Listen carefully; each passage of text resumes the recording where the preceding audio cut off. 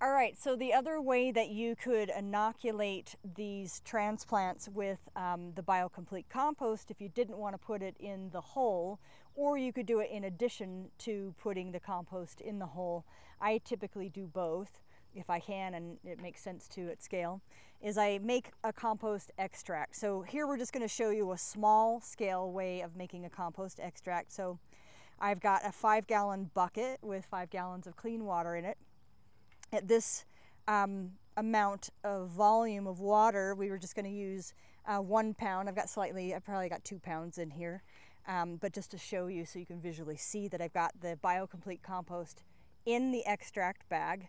And then I'm going to submerge this extract this BioComplete compost in the water, and I'm just going to massage the compost in the water. So I'll start at this end, and then I'll just rub back and forth so the compost is moving back and forth between my hands, but I'm not like grinding it.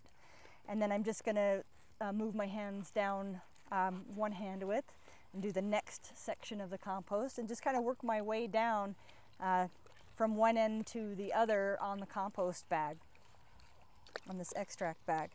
And I'm just going to keep rubbing the compost in between my hands here.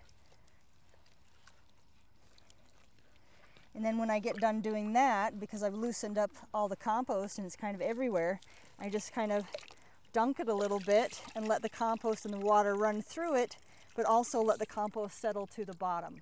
And then I'll do it again. So I'll start at the one end, rub my hands together, rub that compost through without grinding, then move my hands down one more width, rub the compost there, move my hands down again. And I keep doing this process for about 5 minutes.